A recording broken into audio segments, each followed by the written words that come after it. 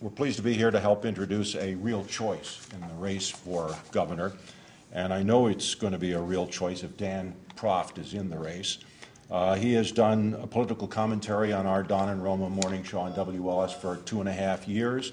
And I've been impressed with his reasonable, rational approach to our financial problems in the state of Illinois.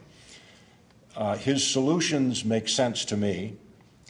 Not one of the solutions that he's come up with has involved his putting his hand on my wallet, and that makes sense to me. One thing I really appreciate about Dan Proft is he is not a career politician, and therefore he can't be a part of the problem. He must be a part of the solution.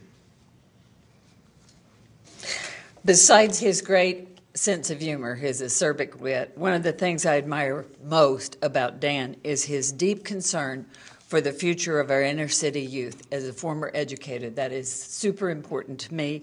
He thinks low-income families deserve the same opportunity for top-notch education that high-income families enjoy. What a novel concept.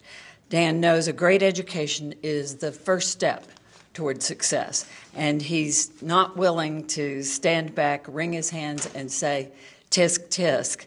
He'll fight for our youth. He is a fighter because he knows that they are our future. That matters to me.